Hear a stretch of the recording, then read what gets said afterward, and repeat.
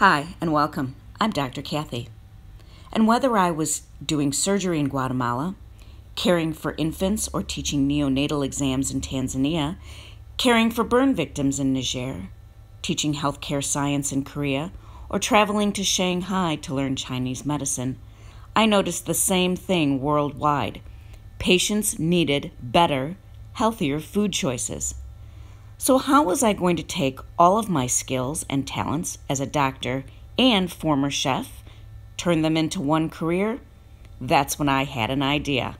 I was going to swap one white coat for another. Welcome to The Doctor Is In, Cooking with Kathy.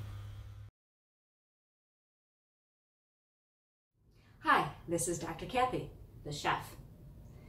Now, part of my YouTube channel is not only to teach you how to turn otherwise unhealthy choices of food into something that your doctor would approve of eating. I'm also going to show you a little bit about the basics. And there's nothing more basic and fantastic than a good chicken stock. With it, you can make many things: chicken soups, gravies, stews, lots of really fantastic things. So let's start with the basics, and we're going to make chicken soup. Hi, this is Dr. Kathy, the chef.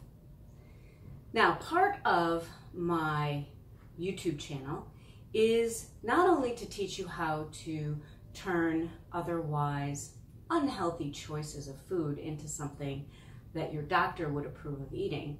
I'm also going to show you a little bit about the basics. And there's nothing more basic and fantastic than a good chicken stock. With it, you can make many things: chicken soups, gravies, stews, lots of really fantastic things. So let's start with the basics, and we're going to make chicken soup.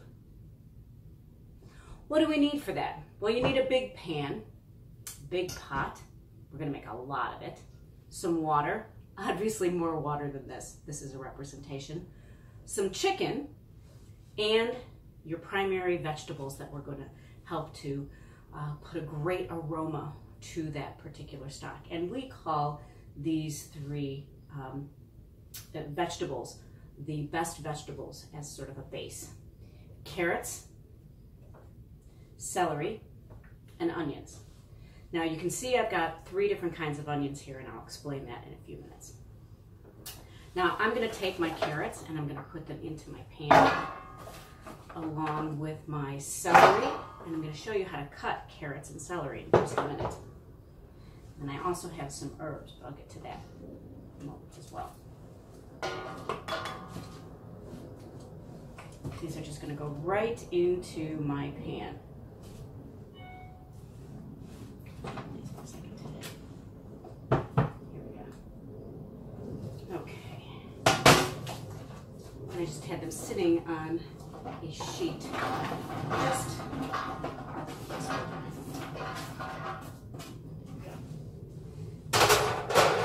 now let's look at these onions.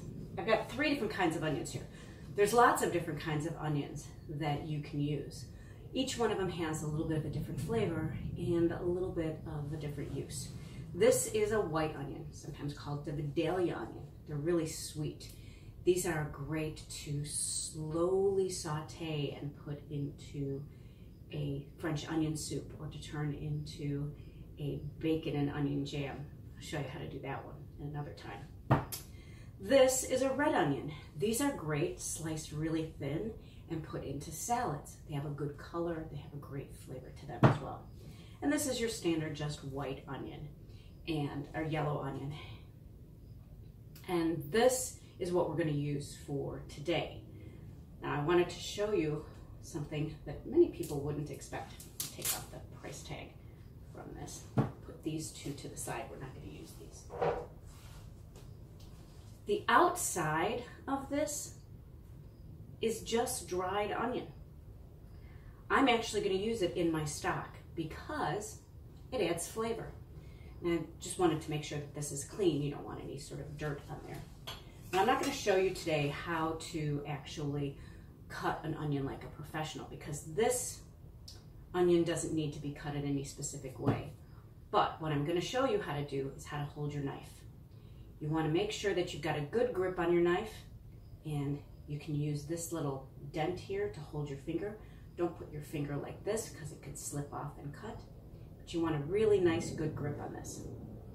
And when you're cutting, we don't want to cut off our fingertips. We want to turn them under, and we're going to use our knuckle as a guide. You can see if I'm doing it like this, I'm not cutting off my fingertips. So you just want to cut down nice and evenly. Okay, and you can see here, and I'm going to do the same thing.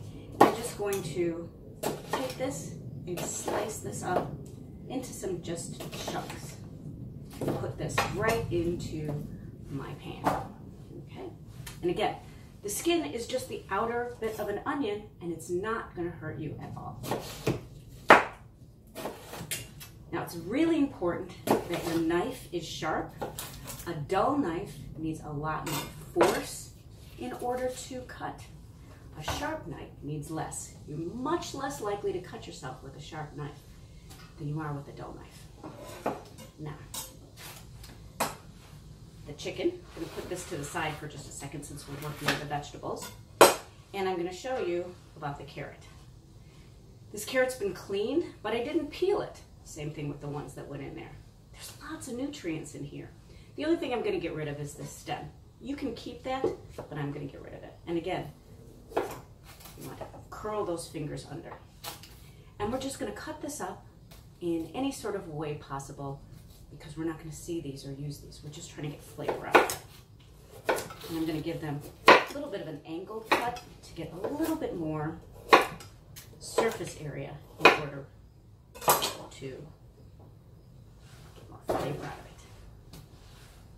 Now for the celery, again, the celery is washed, and I'm going to take my knife and I'm just going to cut down the center of this. Okay.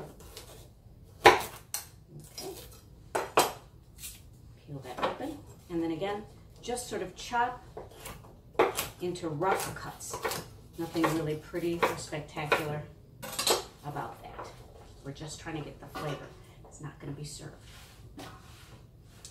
Now I'm going to add a little bit of garlic, just 1 clove, but I'm going to show you how to get the garlic out of here very easily. So take the base of the garlic, put it down, and give it a little bit of a hit, and then turn it over and hit it again. And you'll be able to take off 1 clove pretty easily. Set that to the side. Now how do you peel this? Well, it's pretty easy. Take your knife and you just give it a squish. And look at what happens. That skin comes right off. Now can you use the skin of the onion? Or the skin of the garlic? Absolutely. I'm not going to. I'm going to peel it, just show you how to do that. And this was a bonus. I got 3 cloves out of this one. Very good. Okay. Let's take this. And there's very little that gets thrown away in my kitchen. This. Okay, so the next thing I'm going to do is I'm going to use some herbs. I didn't have any fresh parsley, so I'm going to use some dry parsley. I normally use fresh parsley. This time I don't have fresh parsley. So I'm just going to use, it's about a tablespoon of dry parsley that I'm going to put in. And then I have from my garden some thyme that I just picked. Put the whole thing in there. And some sage. This smells so beautiful, fresh from the garden. Just put that all in there. Again, we're going to strain this, so this is just for flavor. Now, let's get to our chicken. I have 3 different types of chicken here. I've got a whole chicken, which I made sure that there's nothing inside of this. Put this right inside here. I've got some chicken thighs that I'm going to use. And then I'll be able to take all the chicken off of that. Use that for another preparation. I'll show you that. And then, the weird thing I've got, some chicken feet. You don't have to eat these. I lived in China for a while, and I actually just got back from Shanghai, and chicken feet are really delicious. However, most people don't like to look at them because they look a little odd, but they add lots and lots of flavor. And since nobody's going to see them, because we drain it all out, I'm going to use these for flavor. Okay, just put chicken feet in here. They're inexpensive and they add tons and tons of flavor to your cooking. Now I touched chicken. I'm not going to touch anything else. So I'm taking this pan, I'm going over to the sink, and I'm going to go wash my hands. Okay, I'm back. Now we've got everything in our pot. You can see it all there, yummy and delicious. And then we want to fill this almost all the way to the top with water.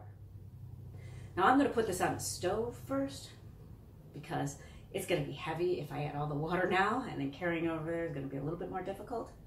But we want to fill it to make sure everything's covered, and then bring that to a boil. So as you can see, that is completely covered, and it's ready to start the cooking process.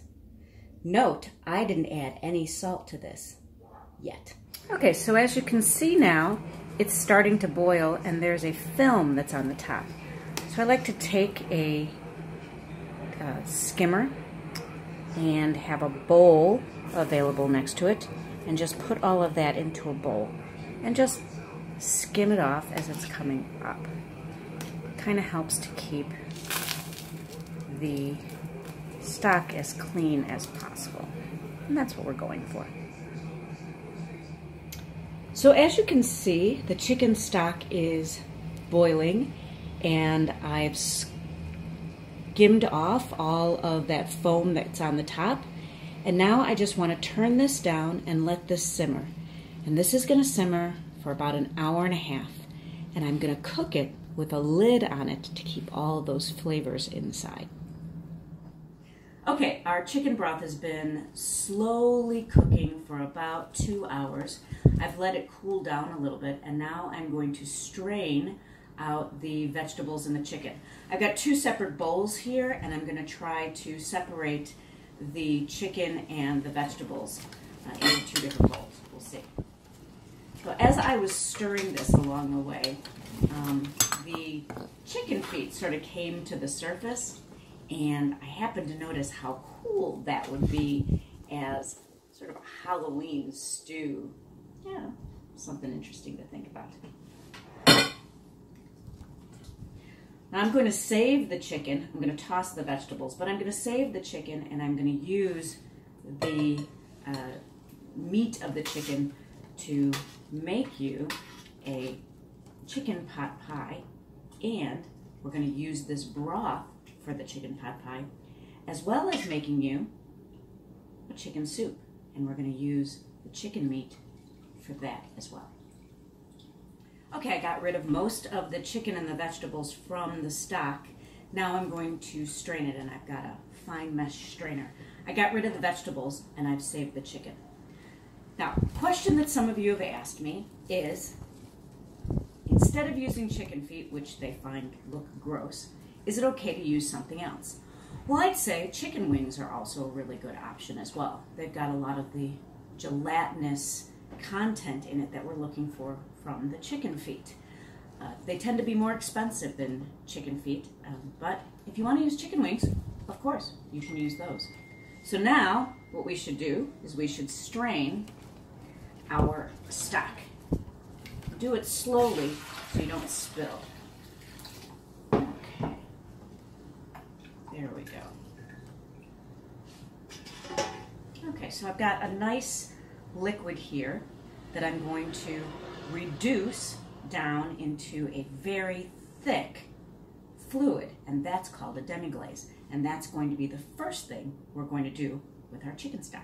Okay, if you can see, there's a pan behind me that I've got cooking with that stock, and I'm going to bring that down and reduce it, or get rid of the liquid in it, a little bit more than half. And when it's done, it's going to be really nice and thick and gelatinous, and we call that a demi-glaze. It's going to be a substitute for bouillon cubes. And then the rest of it right here is our stock that we've made. This is a beautifully rich chicken stock, but it's got no salt in it. Remember, I didn't put any salt in it yet. So I'm going to taste it for flavor right now. Oh, just a little bit of the chicken fat on the top of it. Coat your mouth. Tastes delicious. I get that really rich chicken flavor, and a little hint of all those vegetables in the background, which is really nice. Like I said, this has no salt in it yet. This is how I like my stock. This way I season it at the end when I'm using it. This one I'm going to use to make a chicken soup, and this one I'm going to use to make a chicken stew that I can turn into a chicken pot pie. Hi, welcome back. Well, remember that stock that we made earlier? And I took some of it, put it into a pan and reduced it halfway, or evaporated it, got rid of the liquid out of half of it. Well, that's what we have here. Now look at the difference. This is the stock. Look at how yellow this is. And this is that reduction. And it's much more deep color.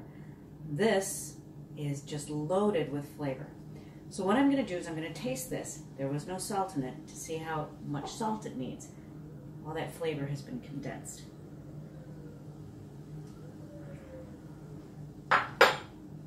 Oh, the richness of that chicken flavor is amazing.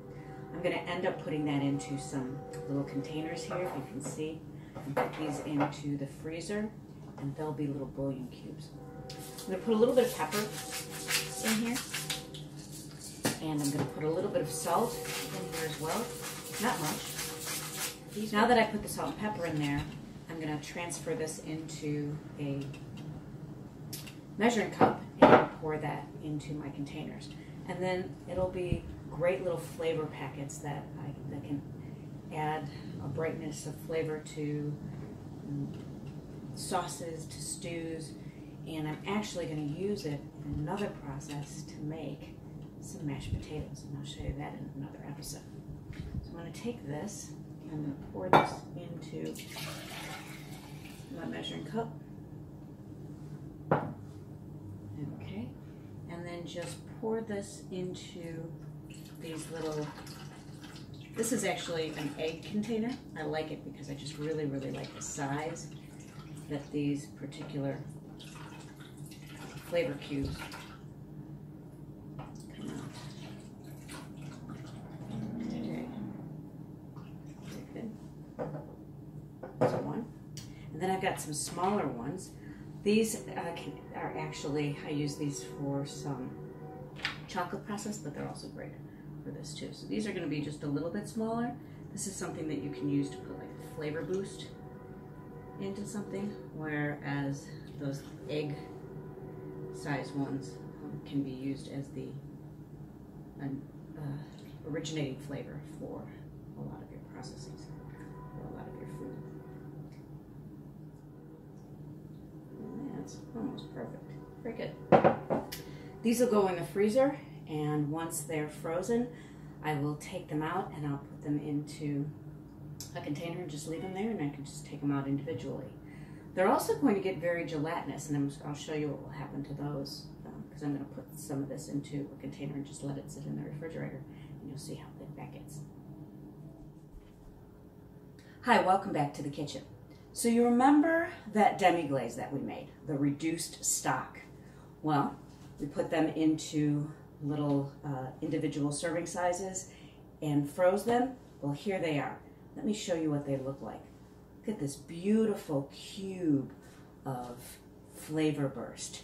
These small ones, I'm going to put all of these into the freezer, use them a little bit later on. They're already frozen, so it's a perfect way to keep them like this. These little ones are great to just toss into a little bit of rice to give them a chicken flavor at the very end of the cooking. And then we've got these bigger ones. Look at how beautiful these are. Nice and flavorful. And these I am also going to freeze. And these are great to give a little bit more flavor to larger things. I'm going to use some of these to make mashed potatoes a little bit later. But these are absolutely fantastic. And we're just going to put these in the freezer, let them sit until we need them. And these will last in the freezer probably a good, I don't know, 2 or 3 months, just depending. These never last me 3 months because I use them all the time. Like I said, it's concentrated chicken flavor with very, very little salt. which is great for hypertensive patients or somebody with high blood pressure. It's another name for hypertension. So here we go. I'm going to put those in the freezer. Now remember the rest of the demi-glaze that we put into a container? Well, here it is. I don't know if you can see this, how jiggly this is. You can hear that. That's fantastic. I just take scoops of this. Look at this. Look at how gelatinous this is. It's like eating Jell-O. Look. Beautifulness. We don't want it to go anyplace. This is just pure concentrated chicken flavor. This is going to be great to make a soup, add that flavor to the soup, bring that water to the boil, put this in there. This is just fantastic. I use it for many, many processes. And this will last in the refrigerator probably about a month. Now, again, I don't let this sit for an entire month. I use this for everything.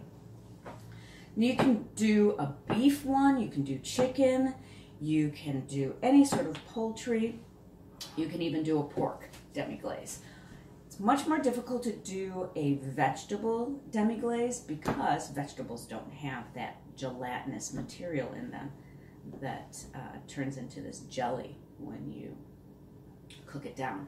But this is great for just about any kind of meat, and it's called a demi-glaze, very reduced concentrated stock. I hope you have decided to make your own chicken stock or beef stock or pork stock or whatever type of stock you want. It's really, really worth it. You get to control the amount of salt and all the other flavorings in it, and it makes your diet a little bit more healthy. Hi, we're back. So I took some of that stock that we made and I put it into a saucepan because now we're going to make chicken soup. What I'm going to do is cut up some vegetables for you that are going to go into the chicken soup, and I'll show you what I've got. I've got some celery. So I want to take the celery and I want to cut the celery down the center in order to make it a little bit smaller. And then these sections that are a little fatter here, you can kind of cut that as well, just to make sure that you've got small sizes. Now I washed my celery, that's pretty much all I did to it. And then I'm just going to take my fingers, curl them under, and I'm just going to make some even slices. Now, if you don't feel comfortable chopping like a chef, you can just chop, pick it up, and chop it into some small, even-sized pieces. They're about, probably about a ½ inch. So, okay. This is going to be enough for 2 servings, so I really only need 1 stalk of celery. Celery is a very powerful flavor, so you don't want to use too much of it, or it'll overwhelm everything. Okay, put that into our pan. Notice this is cool. I haven't heated this up yet. Everything is going to start at the same temperature. Now I've got 2 carrots. I haven't peeled this carrot. I've just washed it to get it nice and clean. I like it with the skin on. You can peel it if you want. You don't have to. I am going to take the top of this carrot off, though. I'm going to do the same thing for this one. Now, I'm going to show you 2 different ways to chop a carrot. Give yourself a manageable piece, about that big. Hold it between your fingers so it doesn't roll, because this is going to roll, and if you try and cut into it, you can hurt yourself. And cut it in half. Then you've got a flat surface that's not going to roll around. And then I like to cut it in half again, and then give myself sort of triangular dices. And then cut it about the same size that you cut the slices of celery. And again, keep your fingers turned under so that you aren't cutting yourself. We don't want you to lose a finger. Then I'm going to have to pull out my doctor skills and do that for you. Okay. Or you can just hold on to the back of this and give it a little push and give yourself some slices, however you want your carrot to look. And again, you're using your finger as a guide, and you're using your back finger, your thumb, to slide it forward. Okay? Very good. So you can either have slices or dices. It's totally up to you.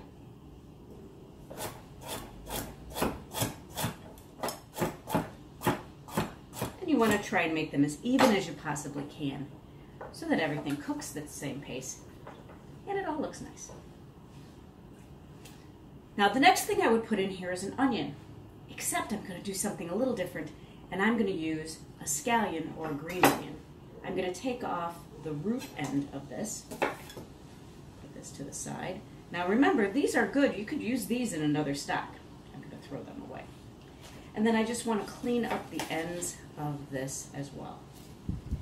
And I'm going to just take this and give this a rough chop. They're going to sort of melt a little bit, so you're not going to be able to see a specific structure on these. And it's just a different flavor than what you would have with a regular onion. Okay. Put this in here. Very good. Now I'm going to use some garlic, and remember how I showed you how to take the outer casing off of the garlic? Take your knife, put it down on here, use the palm of your hand, and give it a hit. And you can see the clove of garlic comes out very nicely. Now I'm going to dice this up so I don't care how it looks. If you care how it looks, don't hit it quite so hard. I'm just going to use one. And all I'm going to do to finally mince this is to just kind of give it a little bit of a mince like this on each side.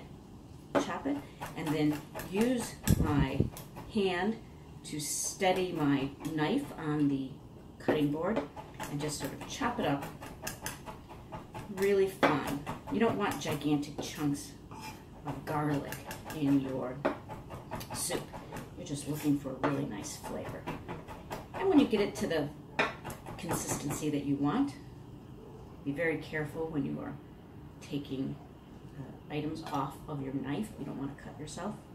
When you get it to the consistency and the size that you want, you can just pick it up and put it on in your pan. Get all those yummy bits. Now, the next thing I'm going to need is some fresh sage. Now, I only have 2 leaves here, and the reason I only have 2 leaves is fresh sage can be very powerful.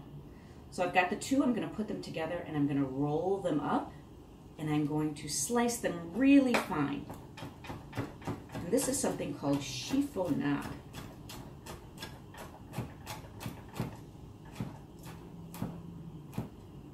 And then I'm going to give it another sort of rough little chop here. Kind of like I did with the garlic. Again, I'm going to take that, I'm going to put that right into our pan. And then one final herb that we've got here, and that is parsley. We're already taking it off the stem, so I'm just going to do a rough chop on this as well. Now, there are 2 common parsleys that are used in cooking. There's curly parsley, and there's Italian flatleaf parsley. I've got Italian flatleaf parsley here. Just happened to be what was on sale at my store the day that I went grocery shopping.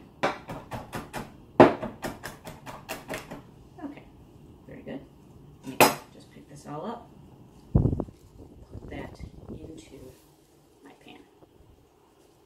Now, 2 last ingredients. Remember all of that chicken that we took off of took out of our stock? Well, I took it off of the bone and I shredded it up a little bit. You can see, here it is. I'm gonna give this a little taste. So juicy, so good. I'm gonna put that into our pan. And one final ingredient that my husband really likes, and that is this pearl barley. So this is a chicken barley soup. Okay.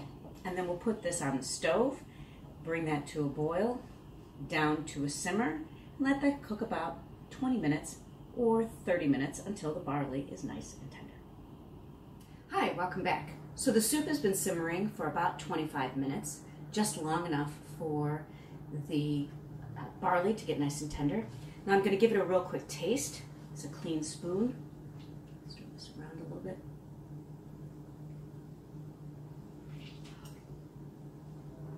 Oh, that is so good. That chicken flavor really pops through. and all of the spiciness of those herbs and those vegetables in the background. Really, really great. Now, there's very little fat in this, just a little bit of fat from the chicken stock, which there was hardly any of that. And there's no salt in here yet. So it does need a little bit of salt just to brighten up the flavor. So I'm going to take a couple grindings of salt in here and a couple grindings of pepper. And now, give it a little quick stir. And while I'm doing that, I'm pour myself a bowl of this beautiful soup.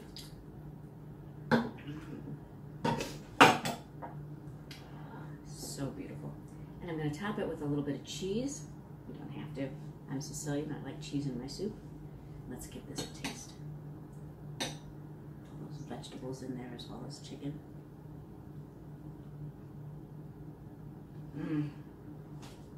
Those vegetables are still crunchy. That chicken flavor is so prevalent. The cheese adds just a little bit of creaminess.